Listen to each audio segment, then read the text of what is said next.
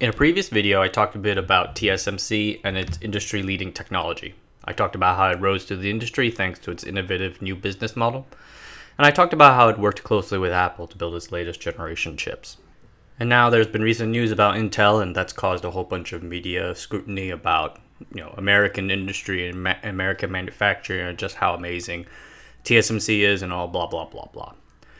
There's a temptation to attribute all of TSMC's successes to Taiwan, simultaneously taking the opportunity to bemoan the decline of American technology and cutting-edge development.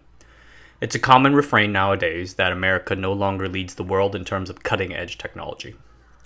In this video, I want to set the self-hating aside and talk about something I've been thinking about recently. Taiwan and TSMC deserve a lot of credit. They did and are doing great things right now. But at the same time, TSMC's success is not 100% theirs to claim. The reality is that semiconductor manufacturing at the bleeding edge is hard, and the truth is that hard things are done together as a team, a global team. This is especially the case when it came to developing the next generation of fabbing technology, an etching technique known as EUV, extreme ultraviolet lithography. It actually uses X-rays, but they changed it a while back.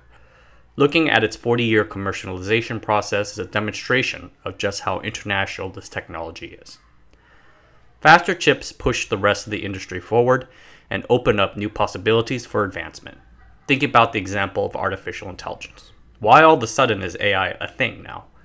The theoretical techniques behind the latest, most exciting leaps forward in AI, neural networks and the like, come about because of hardware developments making GPUs cheap and accessible to the general public. The techniques themselves have been around for decades.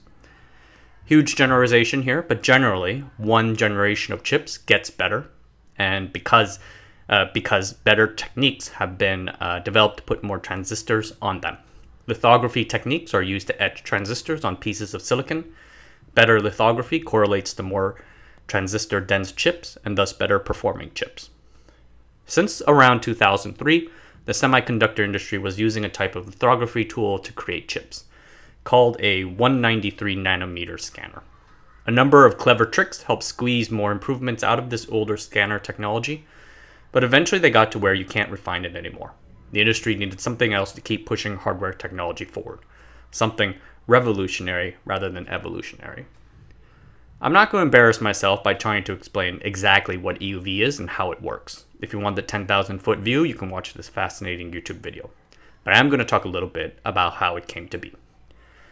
All the way back in 1986, Japanese researcher Hiro Kinoshita began experimenting with new, more powerful wavelengths of light, essentially X-rays, in order to etch transistors onto silicon. He had been working on using X-rays to do so since 1983, and people thought he was crazy.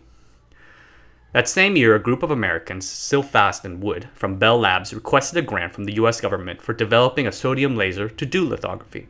The US government thought they were crazy. They published a paper after their rejection, and Bell Labs decided to fund them for the next 2 years. Around the same time, a team in Lawrence, Livermore, led by Andrew Harlock, starts experimenting with X-ray sources for lithography. So you got 3 teams, 1 in Japan and 2 in the US, working together on an idea to use X-rays to etch transistors onto microchips.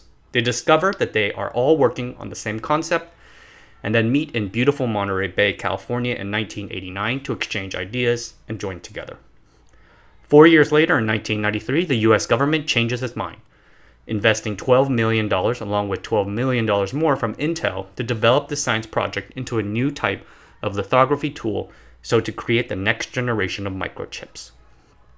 Over the next 3 decades, teams in Japan and the United States, backed by American dollars from government and industry, worked together on turning this science project into a commercial technology. This includes creating new techniques and tools to overcome the various technological barriers in the way of producing chips at scale. Over time, they took on additional backers. Starting in 1997, European institutions got involved.